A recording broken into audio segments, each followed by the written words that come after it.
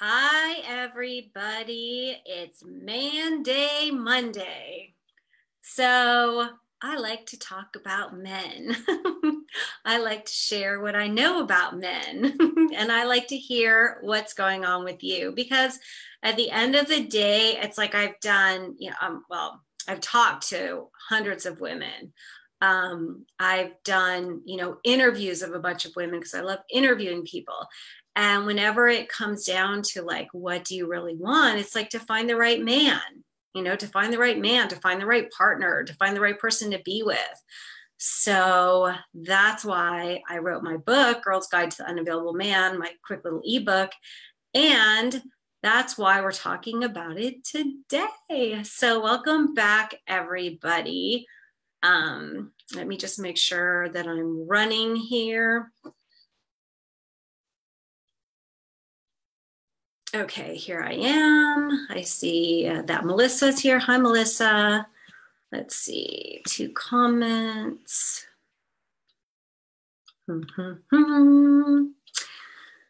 Okay, so it looks like all's going well and you can hear me and I'm broadcasting, so that's all good. So I want to do a quick recap on the contest and how it's going and what's going on. Hi, Marie.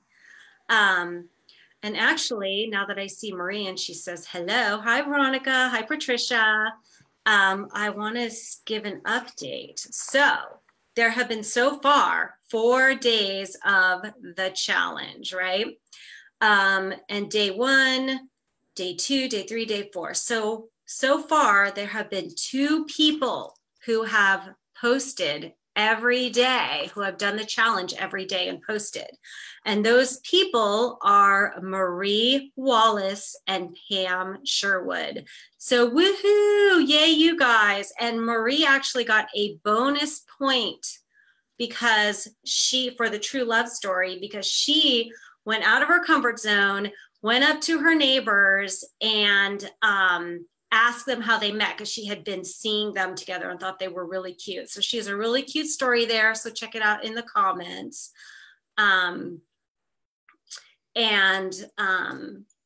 See what she wrote because it's very cute. And so knock yourself out, Marie, for going up to people and asking them their true love story. Nice. And I also wanted to do like a little bit of real life coaching about the whole create your reality thing, because there was a lot of people that commented yesterday about smiling and saying hi, making eye contact. Lisa Goodman, Pam Sherwood, Denise Hassler Gray, Tanya Roeder, Marie, Patricia Nelson, right? So good job, you guys. Good job. And I want to pop up my slide again about creating your reality. Please tell me I didn't close it. No, I didn't. Okay, great.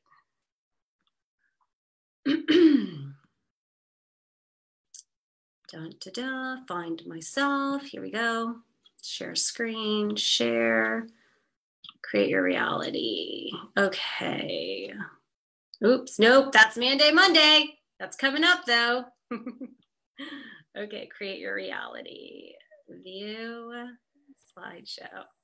Okay, so let's take some stories from smiling, saying hi, and making eye contact. So Pam wrote that she did it 3 times and the people were really warm and welcoming to her. She said it was a freeing and pause. I don't know what I see. Here's my problem is my handwriting. A responsive and freeing exchange of energy. And then she wrote, there are some really nice people out there. Okay, so event. She smiled and said hi to people she didn't know, right? Emotional reaction. She felt a pleasing exchange of energy, right? So the core belief, the thought that she had was, oh my gosh, there's nice people out there, right? There's nice people out there. There's a lot of good people in this world. So what's her action? Her action is that that she feels really good about doing this challenge, that she'll probably do more, that, she'll say hi and make eye contact with more people, right? So she created her reality. So let's take a situation that maybe didn't feel so great. So I talked to Lisa today, and she told me that she was at this charity event, and she smiled and said smiled and said hi to this woman, and she said she was like almost in tears, and that she would barely even talk to her or barely even look at her. So what was Lisa's thought? What was her reaction? Was like, oh my gosh, that poor girl, right? Oh my gosh, that poor girl. And then she turned, and then this other woman walked up and she introduced them, and this woman just turned around and like walked off. And her thought about that was like, next. Oh, well, next, because she's really resilient. So and then there was another post too, where she said that she did that in the grocery store, and the man or the wife gave her a dirty look, and she thought, oh, stay away from my man, right? So that triggered a belief that this woman didn't want her talking to the husband. Well, that may be true, but that's that lady's problem, right? That's that woman's problem. So how somebody else responds to you, how somebody else acts to you is their problem. But what you think about it, how much you let it affect you, what belief that you believe, like, oh, and I'm making this up because I have no idea, but, the belief could be like, oh, all women are jealous, which I don't believe that's a belief. I'm making this up. In Lisa's case, the belief could be, oh, this is a terrible area, and oh, this is a very unfriendly people are at this charity event. That could be her belief, right? So it really is up to you to decide what you're going to believe about an event that happens. And that's how you create your reality. So I just wanted to point that out really quickly. And then I also wanted to share a win. So during the whole smiling, saying hi and making eye contact, Lisa actually met a guy, and he just went up to her and gave her his phone number. So woohoo, that's very exciting, everybody. I love to see the action and the energy starts to move. And when you're taking action and the energy starts to move, then stuff starts to happen, right? Then you start to attract into your life. So that's really, really super cool. I love hearing stuff like that. And any wins that you have, please feel free to share. I definitely want to hear about it and hear how things are going. So let me check in with the group again before I jump into Monday. Jean says hi. Let's see. 14 comments. Let's see. I'm not seeing all the comments. That's very strange. So interesting. I only see like a few comments. Well, anyway. Oh, Jean wrote, hi, looking forward to today's webinar tonight. Yay, Jean. Glad you're here. It says that you can't find it in this post where I'm talking. So it looks like, Jean, you're commenting on this very post right now. So you might want to refresh your browser, and then the video should pop up. Okay. So does anybody have any questions in the comments before I dive into the content of Monday? All right, great. So, sorry, I know there's all these delays, but.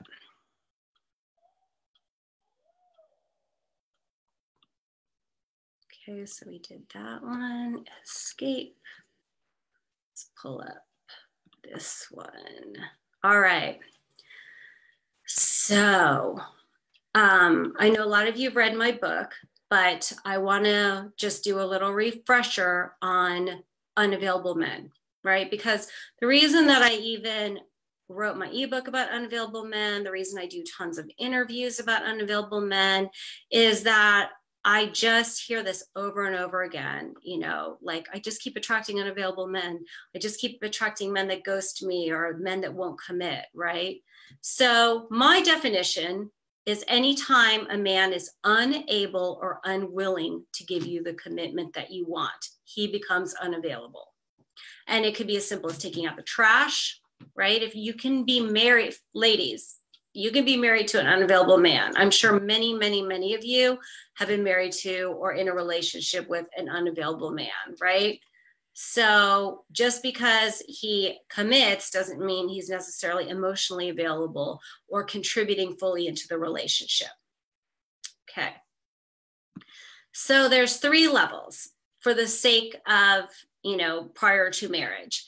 There's the terminally unavailable man, and he is unable, like he is completely unable, cannot, will not, no matter what you do, ever, ever, ever give you the commitment that you want.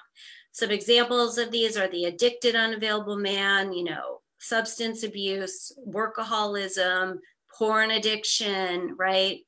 Narcissist. I mean, most women at some point, especially, you know, you've done enough dating, you're going to encounter a narcissist along the way. You know, it can be really easy to fall for a narcissist. It can be really easy to get sucked into a relationship with a narcissist longer than you want to. A man who's married or in a relationship, a man going through a rebound, or somebody going through a life crisis, because at that time, they are unavailable. And then there's the situationally unavailable man. And this is like 60%. And honestly, like the terminally unavailable is not that big of a percentage. And by the way, the percentages are pretty much the same for women as well as men.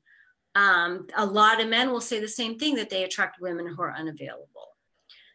So, and I've had a lot of women who are in relationships now who are like, gosh, I didn't even realize it, but I was totally unavailable. Like I was not available for a relationship at all. And Rosie talked about how she wasn't available for a relationship, right? So the situationally unavailable man is unwilling to give you the relationship you want. So he's just unwilling. He is willing to commit, however, for the right woman. And then there's the healed unavailable man who appears to be unavailable, like warning signs may be there, like he's never married. Like remember Rosie was talking about her partner and how he had never married. And that, you know, was what she had considered a red flag. Maybe he's a recovering alcoholic. I have one of my clients who got married. He was a recovering alcoholic. He didn't drink, but he had been sober for like 20 plus years. And it, you know, just, he could go out to restaurants, you know, he could do everything in life. He just didn't choose to drink. He was very healed, right? He just, drinking wasn't for him. People who've been divorced multiple times, you know, it's like, oh my gosh, she's been divorced 2 or 3 times. Maybe, but maybe not. And so the way you can tell that he's a healed unavailable man is because he's worked on himself. Only the man can heal himself. So you can't heal him. You can't change him. You can't make him recover from any of these things. He has to do it himself. And you'll be able to tell that based on conversations. You know, he'll say things like, I've done a lot of work on myself. I've done a lot of growth. I've learned from my mistakes. He's not healed if he's like, it was her fault. She did it. She's a bitch. I just picked the wrong women. I just picked bitchy women, you know, and blaming and in the victim spot, in the taking a victim stance, not healed, not available. Okay. So we are going to talk about the situationally unavailable man. Now in my ebook, I go into great detail about how to avoid the unavailable man, but I don't want to talk about that for this particular webinar because you can read about it. I want to talk about the Gray area, it's like the one that got away guy, you know, the situationally unavailable man, right? I'm going to talk about that guy. So, whoops, where did that go? Yeah, this, okay. So why do men go away, right? Like he's open to a commitment, you know, he doesn't have any of the terminal characteristics, you know, he seems like a great catch. So why does he go away? Why? And even if you're dating just a few times and the dates seem like they were going great, why doesn't he call you, or why doesn't he, you know, take it to the next level? Well, these are the ways that women act on a date that repel men, okay? So being a chameleon, right? Like pretending like you share his hobbies and his interests and the things he likes, trying to be the woman that he likes, right? So an example of this would be one of my clients was like, put that she likes hiking on her online profile. And she was like, yeah, well, men like hiking, and, you know, like hiking's a good date. I'm like, well, do you like hiking? She's like, no, I hate hiking. I hate sweating. I hate being out of doors. I'm like, well, you can't put hiking on a profile just because you think that's what the guy will like. And even and another client like watered down her profile. So she didn't like show really anything about herself. And then whenever a man would contact her, she would try to read him and like see what it is that he wants in a woman and then try to be that. And it just leaves like a weird, like they don't know why, but they just don't, they're not interested. You're not interesting. They're not interested in getting to know you because it just, something doesn't feel off. I mean, a lot of times when men just go away, like good men just go away, something feels off and they can't put their finger on it, but you know, on to the next, right? And then another way that women repel men is just trying to be perfect, just looking so perfect, trying to have everything together, you know, oh, I'm my career, talking about your career a lot, you know, like, oh, and I'm so important at work and I have this great career, and, you know, it's just off-putting. It's like, who are you? Who are you? You know, when your true love falls in love with you, he falls in love with you, all of you, the quirky things about you, especially like the weird, like little things that maybe you would find so embarrassing. That is what they're going to love. And then being the cool girl, right? Like, yeah, let's go to the strip club. Oh, let's drink, you know, let's go out and get hammered. Oh, I'll match you drink for drink. Like, you know, I'm not putting any demands on him, right?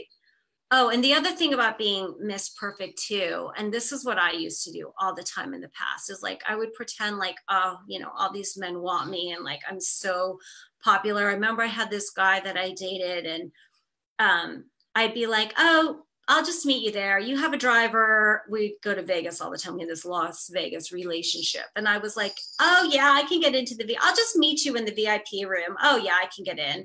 Oh yeah, my driver will take me. I'll just go with my driver and I'll like meet you there. And I was always trying to show him how amazing and perfect and beautiful and how awesome I was. And it was alienating. It felt really empty. And I was like running around, spending all this energy trying to be perfect. And it killed the relationship. And I felt with him like he actually had relationship potential. So I was like trying to be this thing to prove to him how great I was. And really, earlier in our relationship, when I was just me, is when he really fell in love with me right away, right? And the same thing with being the cool girl, like being so understanding if he comes home late, like there's going to be some feeling that he has of like, you know, like it's not going to incite the feelings in him that he's going to want to feel towards his girlfriend, you know, like protective feelings, like, you know, caretaking you feelings. You're going to put yourself in the buddy position and the friends with benefits kind of position. And if he's looking for a relationship, which a lot of men are looking for, they want a relationship. And if you're doing this, they're gonna like pass you by because they're not gonna think of you as a relationship material. And then being too goal oriented. So, you know, making the date an interview. Just because you met online and you both say you want a relationship doesn't mean you just dive into relationship talk. Like, you have to still get to know each other. You have to have small talk. You have to have fun. That's how you create romance. And if you're being like goal oriented and like looking at, you know, getting into a relationship and talking about the relationship and talking about what you guys both want, you're going to take all the fun out of it, and you're not going to create the bonding and the chemistry that you create by having shared experiences. And you need to be able to have fun together to have the relationship last. And you need to start with that, not start with the end game in mind. And then there's just simply like, he's unavailable and needs to go away. So if your relationship, you know, if you're like knowing who you are and you're relationship oriented and you're willing to take your time and get to know somebody before jumping into a relationship, before jumping into commitment, an unavailable man who only wants to get you in bed or who only wants to have sex, who does that whole thing of like coming on really strong at the beginning and building up all of this pressure to win you over. And then the second you like sleep with him, and it's not even about sex, but it's just that for most women, when they have sex, the like commitment light goes on and you just sort of like want to relax into the commitment. And then the pressure, all that pressure that he's been building, pursuing you, is like gone. And he's like, oh, the pressure's gone, I can relax. Whereas you want to push forward, now he just relaxes. So if you make a man wait, and if you develop this bond, and if you let him see who you are, and if you get to know him for who he is, and you show your real self, and you don't try to impress him or be all these other things than who you are, and he's going to go away because he's not going to want to have a real relationship. But in that case, you can say, I was true to myself. It's important to me to take my time getting to know somebody. It's important for me to honor myself in the process. It's important to me to feel comfortable before I have intimacy. Intimacy is a big deal for me. I like to wait. If he doesn't respect that, then you can know, okay, he's unavailable and that's why he went away. Okay. So if you repel a terminally unavailable man, then this goes back to creating your reality, which is, oh my God, there's something wrong with me. That's why he went away, right? The interpretation you give the event of him going away. So if a man goes away and you look at these 4 things and you say, you know what, I was kind of trying to be really perfect. I think I can see that that might be why he went away. So instead of being like, oh my God, I'm awful, I'm terrible, you can say, now I can learn from this. And next time I meet somebody I really like, I'm going to try to show more of who I am, and I'm going to try to be myself more. So, okay, so let me see. The next thing, why men won't commit. So this is about the way you kind of turn a man off sort of at the beginning, right? First few dates, you know, maybe the first few weeks. But now this is like, you know, you've had a bunch of dates, you've spent some time together, you know, and it's just not, he's just not taking the relationship to the next level. He's just, he never calls you girlfriend. You can't take advanced plans for granted. You don't feel like you're a primary part of his life, right? So why won't he commit? Why isn't he letting you all the way into his life and like embracing you as his significant other or his partner? Well, often it's because you're doing too much for him. So if you're like always making him dinner and helping him with stuff and driving to him, and if you're the one that calls him and follows up with him on plans, then you're doing too much. And he's never going to have the space to come forward for you. So it's all about energy and relationship. And when you're putting too much energy, when you're the one putting the most energy into that relationship, then he is going to be backing off on his energy and you're way ahead of him. I mean, when I have clients that I have my Dating for True Love committed program, which is for people in this situation, specifically like, let's figure this out once and for all. Can this relationship be salvaged? Can we take this to the next level? Can you have the commitment you want?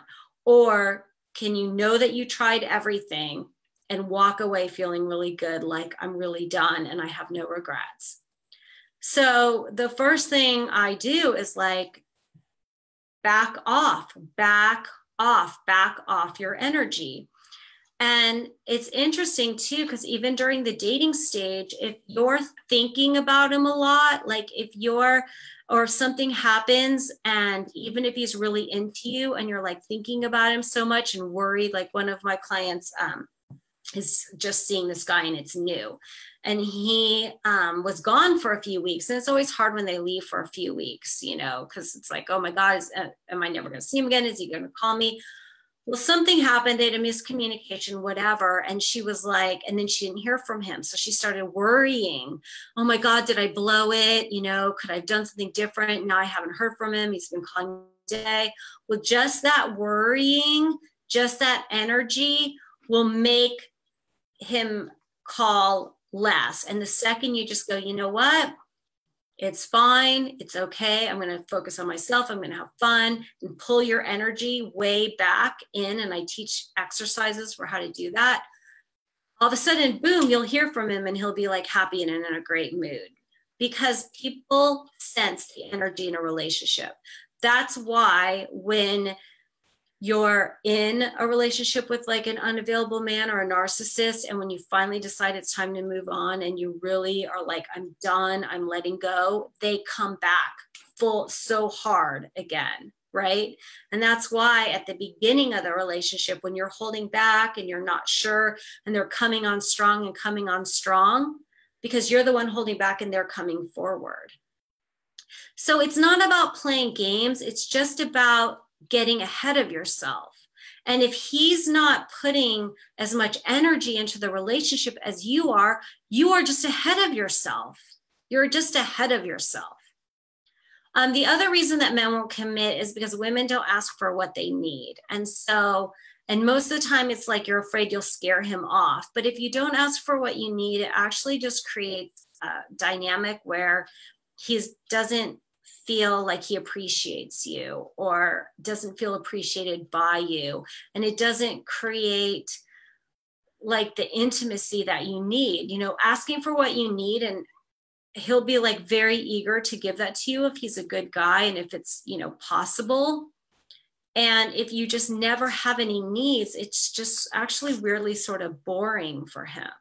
Right? So again, there's nothing to inspire him to want to make you happy or to want to do things for you. You're not inspiring him. Having sex too early, definitely not good, just because, there's this certain buildup that happens at the beginning of the relationship when they're pursuing you. And when you have sex, there's like that letdown that I talked about earlier. And it's like a real thing. And then you want to pull forward, but when they have that letdown, then they sort of pull back, like, oh, okay, I've got that nailed down. Okay, phew, now I can relax. But you don't want that to happen. You want to keep that tension and that anticipation going for some time so that you can build the bond and so that you can kind of become like a habit with each other. And then when you do have sex, it'll be so much better. And there won't be this letdown and pullback because he'll just be used to contacting you all the time. And then revolving your life around him. It's just, so here's an example, like, okay, I'll call you Thursday for the weekend. So all day Thursday, you're just on pins and needles waiting for him to call. And you don't hear from him, and you don't hear from him, and you don't hear from him. And here you don't know, well, what am I doing something with him Friday night? Am I doing something with him Saturday night? I mean, I need to plan my weekend. Well, so then finally you don't hear from him, and then you text him Friday morning, well, are we still doing something this weekend? And he's like, oh yeah, sorry.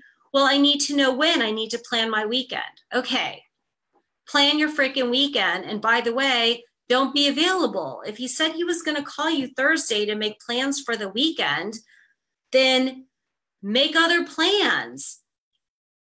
Because it's like lazy. It's letting him be lazy in the relationship, and then he will not appreciate you. And this really can even be the same way with friends. I mean, it can be the same way with any dynamic. It's just you tend to put up with more from a man, right? From somebody who has relationship potential. And the even better thing to do is if he says, I'll call you Thursday to make plans for the weekend, you can say, something like, oh, it's easier for, actually, I'm somebody that likes advanced plans. Is there a reason that we can't just plan something now? Is there a reason? Not like plan something now, but like, is there a reason? And then he may say, oh, well, it's because I'm waiting to hear from, my wife about when I'm going to have my son or something like that. But again, like waiting around for somebody and then trying to read their mind energetically, it's a bad thing to do. And then choosing men based on their potential. So many women think, well, he's not being very considerate now. He's not, being considerate of my feelings. He's not making advanced plans with me.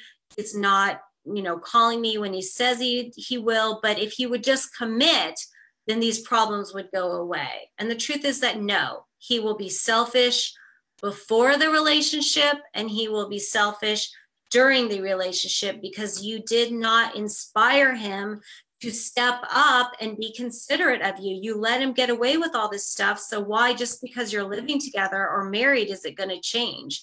75% of divorces are filed by the woman. 75% of divorces are filed by the woman. Why?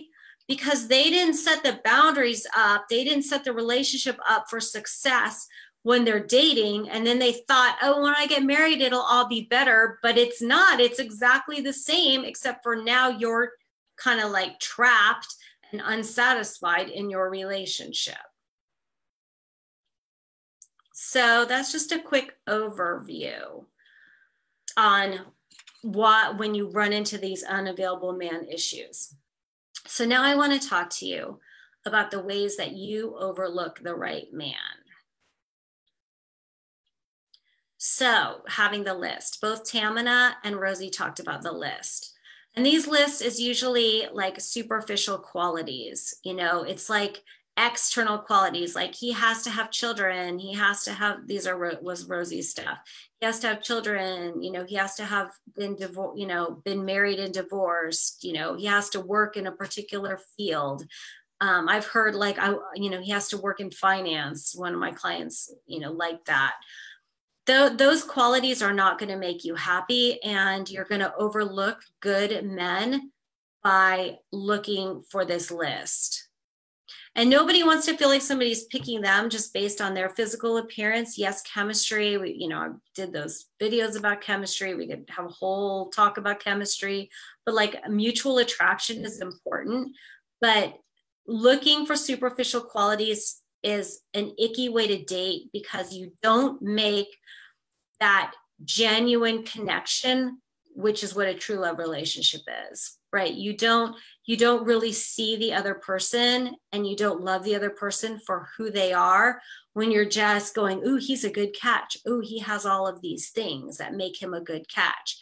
And it almost is like a gold digger kind of mentality. It's like the trophy husband, the trophy wife. It's not something that's a genuine, loving, caring relationship. So it's really important to know what your core values are and what it is that you need to attract in another person. Like for Rosie, it was somebody who was kind, and that was his. And they magnetized each other, right? They were focusing on someone who was kind, and that is what they attracted. Law of attraction. You know, making snap judgments and rejecting someone early. One of my clients met this guy, and he said something in their conversation, and it just like incited her that he was just feeling sorry for her or something. And she immediately shut down and wanted nothing to do with him. So when I urged her to call him back, it turns out they got married. And then sometimes you self-sabotage because you're scared. And if you're scared, you do things like, you know, talk about yourself too much, or you over disclose, or you start, you know, interviewing them, or you start kind of playing weird games, you know, and whereas you were like relaxed and fun before, you start acting kind of not crazy, but just you might resort, like you might be really cool and relaxed and fun, and then you might start trying to be the perfect girl, or you might start to try to be the chameleon, or you might start trying to act a certain way. So if you're feeling scared, the best thing to do is just to acknowledge that. And I say get help, because when you're dating somebody, when you're, you know, dating, there's all these little nuances and little choices that you make along the way. And there's a time where the relationship reaches what I call like critical mass, where it's growing, it's going to move forward, or it's going to end. And how you do it at those moments and the self-awareness and understanding is what takes the relationship to the next level. Because the fact is, everybody has a past, and everybody has a history, and everybody has baggage, and everybody is afraid of getting hurt to some degree. So men have feelings too. And if you're suddenly acting strange when you were acting one way, and you start to self-protect, or they're going to interpret it, they're going to create their reality, and they're going to make their own interpretation based on their past. So anyway, let me jump back to the Facebook group really quick and see how everybody's doing. Okay. Okay, so I'm so weird that I'm not seeing all these comments. Tara says, can you tell how many men have called me the cool chick? I totally get it. Somebody said they got used to get over a breakup. So I will just say that, you know,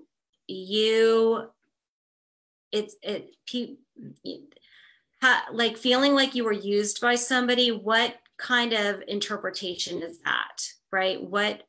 So something happened, because the using you wasn't what happened, but an event happened, and then you created an interpretation around that, which is that he used you. But what does that say about you? So what is the decision that you've now made about yourself, right? What are the things you're telling yourself about yourself because of this circumstance? So I would just say that every relationship happens for a reason, and it's a good to get curious. You know, what can I do differently? You know, what did I learn from this?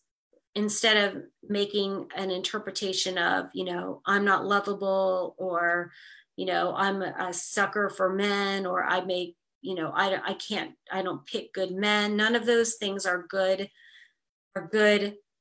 beliefs to adopt, you know, based on our past experiences, right? And I really do believe that you make all your mistakes with the wrong guy, so that when the right guy comes up, you're ready. Okay, so that looks like the comments there. Let's jump back here, and I want to share something else with you before we jump off for the night. Okay, so I'm giving you guys an opportunity to earn some bonus points, and I am asking you for what I need. So I have had like thousands of women read this ebook, and yet I have no reviews. And I've had tons of clients that I've gotten from this ebook, and yet I have no reviews. And you know why? Because I did not ask for any. So here's what I would love. if you've read my ebook and you write me a review, you will get a bonus point. And if you allow me to use your name and the city and state next to your review, you will get, oh, that was supposed to just be 1 bonus point, but it's 2. Awesome. So then you will get 3 bonus points. Okay, so what I'm going to do is I'm going to put the link directly to the ebook above above this video, like how I did with Rosie's bonus gift. And so if you haven't read it yet, first of all, I really think you should read it because it's a great ebook. Like, it just gives you a lot of information. We go, you know, deeper into some of these topics, especially about recognizing and avoiding terminally unavailable men. So it can save you a lot of heartbreak.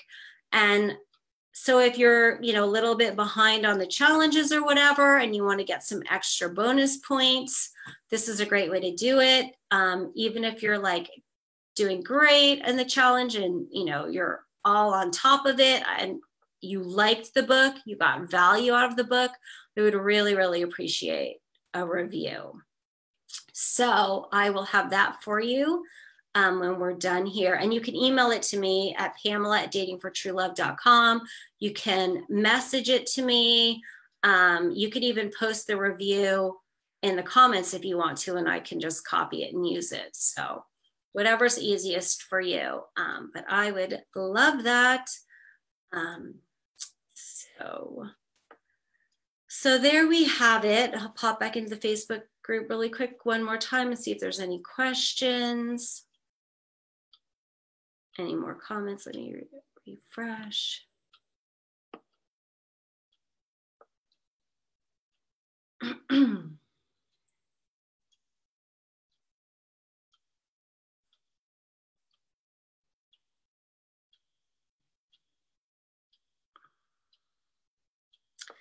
Okay, it doesn't look like it.